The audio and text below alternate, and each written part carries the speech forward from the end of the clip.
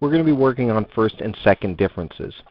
What we have to do to understand first and second differences is, first of all, we need to come up with a chart. And to get the chart, what we have to do is, if you look here, it says the side base. So what it's asking us to do is to count the number of sides. In this case, it's 1. In this case, it's 1, 2. That one's 2. In this case, it's 1, 2, 3. That's 3. And this one is 1, 2, 3, 4. And that is 4.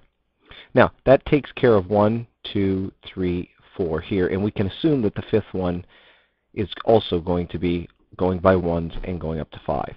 We also need to count the number of cubes. This is 1. This is 4.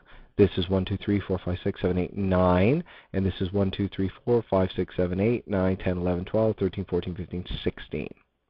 And those we put in here. And we can already see that there's a pattern developing. 1 times 1 equals 1. 2 times 2 equals 4. 3 times 3 equals 9. 4 times 4 equals 16. So the 5 times 5 is going to be 25.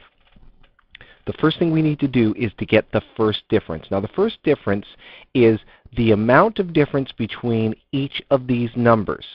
In the first case, 0 to 1, the difference is 1. In this case, between the 1 and the 4, the difference is 3. In this case, between the 4 and the 9 is 5. Between the 5 and the 16 is 7. And between the 16 and the 25 is 9. That is our first difference. And if we can see for our first difference that they are different numbers. Now the interesting part is when we go to second difference, the second difference is the difference between the first difference's numbers. So the 1 and 3, what is the difference? 2.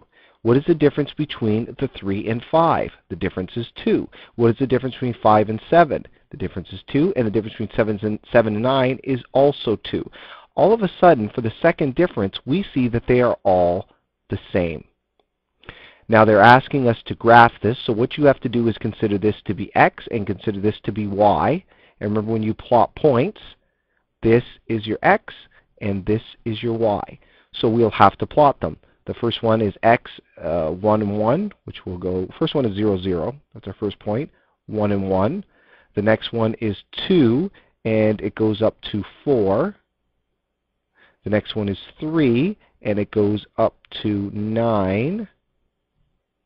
So what we're starting to see is this is becoming a non-linear line. We're seeing a curve. And if you mirrored this curve on the other side, we'd see it's become a parabola.